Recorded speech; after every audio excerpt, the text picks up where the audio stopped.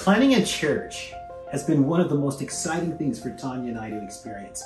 Being in Los Angeles and being a marriage and family therapist, I've seen many people who have been hopeless as a result of the pandemic. And God has called us to plant this church and to bring hope.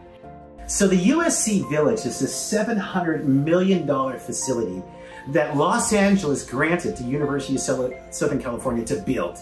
Its purpose was twofold. One, to bring in the community of new students that come into the campus, but also to make a commitment to reach out to the community and bring the community in to this facility so that they can share in what they were doing with the Los Angeles folks. When I was standing right in the midst of the USC Village, God said, I want my church here.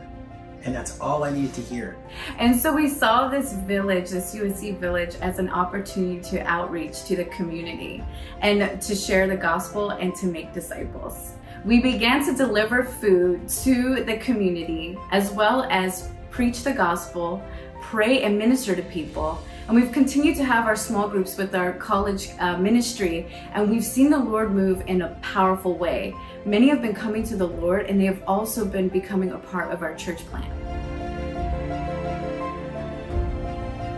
One of the exciting things about God opening up the doors for us at the University of Southern California is that I had the opportunity to interview and become one of the religious directors on the campus. It gave us access to the students. It gave us access to the community, to the staff and the faculty, every building, every room, every location on that campus for virtually free. It was like God gave us the keys to the kingdom for the community of USC, and we were able to merge them together. We just connected with one of the placement professors for the Masters of Social Work program who wants to join ENC's outreach program right there in Los Angeles, allowing their students to take it as an official internship for the Masters of Social Work program at USC.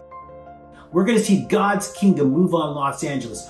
God is moving. God is at work.